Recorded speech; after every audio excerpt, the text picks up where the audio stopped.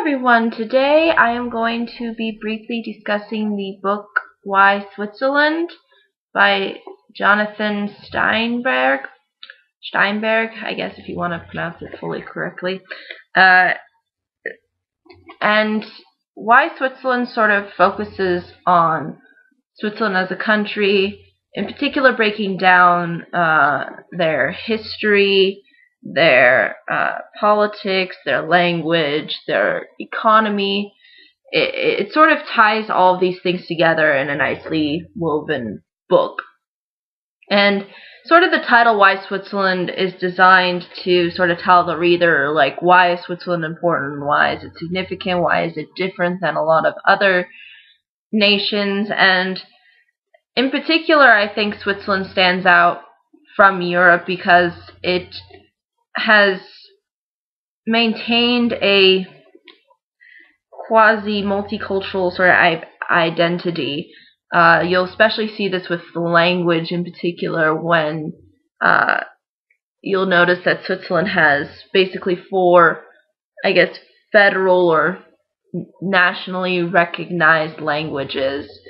And I also want to note that for some reason a lot of Americans in particular seem to get Switzerland and Sweden mixed up.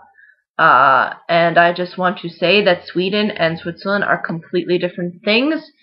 Sweden is all the way up north in the Nordic region of Europe, and Switzerland is right dab in the middle of Western Europe, and again it borders Italy, France, Germany, Austria. So it's definitely different from Sweden, and Switzerland is actually a lot smaller than Sweden when it comes to geography. So yeah, I think that's a major mix-up that some people have gained over the years. But the interesting thing about this book is how it tries to show you the various aspects that make Switzerland different, make it distinct from a lot of European nations, and it kind of breaks it down for you in regards to their history. You'll notice that although Switzerland has had a lot of civil wars over the years, it has tried to maintain neutrality when it comes to fighting other people's wars. So the fact that they were able to sort of stay out of these kinds of wars has allowed them to gain some wealth compared to a lot of other European nations who focused on having tons of different wars and fighting constantly. And there's also a big aspect when it comes to their politics and how it's almost like American politics, and it's fairly similar to the American governmental system. Like, you have cantons that are basically states, except a lot smaller than states, like we have in the United States. And you have the canton governments, and then you have the local governments, and then you have the federal government, similar to what we have. Although I will say they have more presidents than we do. However, these presidents don't maintain supreme authority, and they are often switched around, so they don't hold the position that they have for a significant amount of time. However, I don't think they're appointed by the people. I think they're appointed by the parliament. But they do get kind of switched around.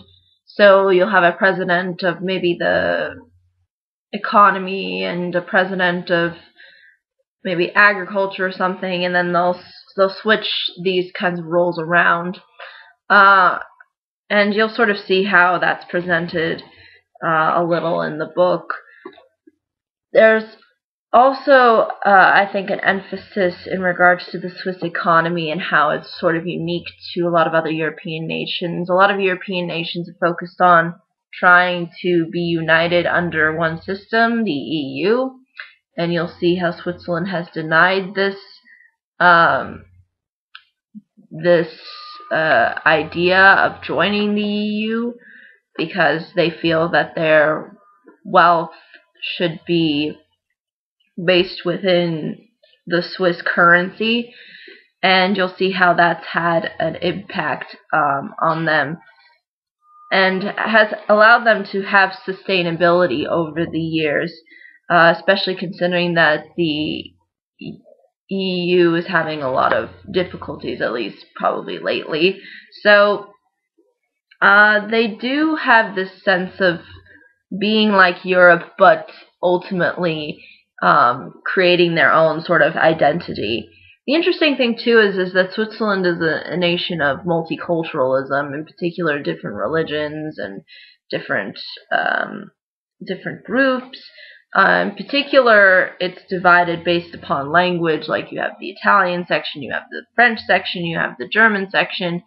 You know, you have all of these different kinds of cultural elements within Switzerland, and I think that's played a huge impact on the acceptance of the people within that collective group. And I think it only makes sense to sort of Swiss history when you look at their stories and how they actually became a nation. You'll notice that the book talks about how a lot of their earlier ideas were based on this concept of freedom and personal sovereignty. So there is a lot of things within this book that sort of address what has made Switzerland what it is basically today. And I think it's a very interesting read. If you're interested in understanding various European cultures, if you're interested in learning about Switzerland in particular, if you want to know a little bit about maybe more of Europe in general, I think Switzerland's the best place to start because it's actually a lot more distinct than I think a lot of the other European nations. I think a lot of the other European nations have been very centralized, but Switzerland, again, you have these cantons, and you have this confederation that has made Switzerland sort of distinct. And there's also the fact that Switzerland not only does it not belong to the EU and refuses to belong to the EU, it's also very big on personal rights, in particular sort of the concept of defense, especially since that has played an impact in their history, especially when you have all of these other sides sort of fighting against each other, and then you have Switzerland in the middle who just kind of says, okay, continue and go on your fighting, but if you come near me, I will defend myself. And I think that's really what Switzerland became as a nation. It became a sort of defensive nation, and that's why you will see that every boy is required to go to the army for an extended period of time. But again, the army is not necessarily actually going out in combat, because again, Switzerland doesn't really get involved in outside wars. It's just designed to be sort of a defense, defense place, or defense-oriented kind of country, in particular, a defense-oriented kind of government, where they basically give those that are in the army rifles, and so they know how to use them in case, Switzerland would have to go up against a foreigner who's trying to invade them. So they have been designed to be on the defensive. They're never on the offensive when it comes to any kind of war or any other kinds of warlike initiatives. I mean, they for sure probably help in regards to foreign aid and foreign relief. Again, they do have the United Nations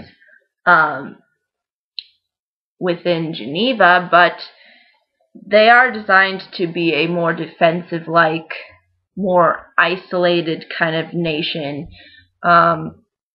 Probably similar, I think, to the United States, because again, we have a huge chunk of land, and then yeah, we do have two countries that technically border us, but we do have this sort of isolation from all of the other countries and continents. So I think it only makes sense that we would develop this I think similar culture of defense and of again having the sort of the militia. Switzerland, I guess you could say, is somewhat similar in that sense, although I don't think it's granted to them as a right. But again, it is emphasized that they are a defensive nation, and it's not designed to be a superpower, but an area of sort of peace, tranquility, and of isolation. I think this could be highlighted too within their geography too, because Switzerland has tons of mountains and tons of passageways that you need to go through in order to get to certain destinations, and their train system has really highlighted that. But I think, though, that's really ultimately all I can say in regards to this book and what it sums up in a nutshell. It's really designed to give you a sense of why Switzerland is different, why Switzerland stands out from a lot of other European nations, what makes it culturally and economically and politically different. There are a lot of things that I think Switzerland has to offer, and not just from their not just from the side of traveling, but on the side of being a nation that we could maybe learn some things from.